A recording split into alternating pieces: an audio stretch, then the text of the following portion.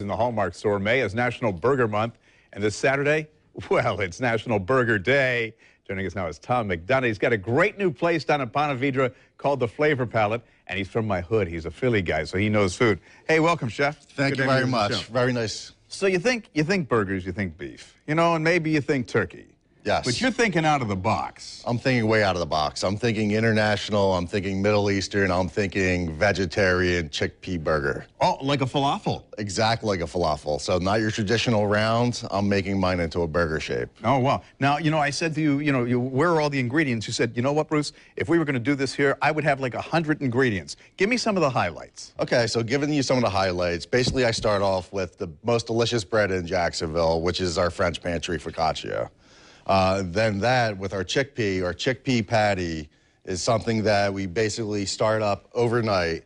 And, we soak our chickpeas overnight. We add in the cumin, coriander, lemon juice, parsley.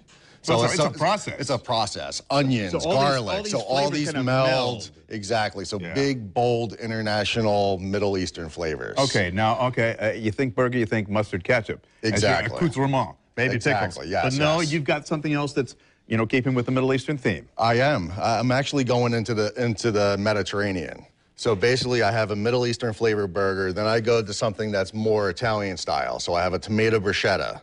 So I start off with your freshest tomatoes that we can find, onions, basil, olive oil and balsamic vinegar. So our typical bruschetta. What are exactly. the three dressings? So another thing that we do next is typically we would do our olive tapenade. So that's more of our French. So we have a French, we have Italian, we have Middle Eastern. This is an international burger. Very international. And is this tzatziki? That is tzatziki, correct. So that's more of like a Greek flavor. And with tzatziki, it's your cucumber, your Greek yogurt, lemon juice.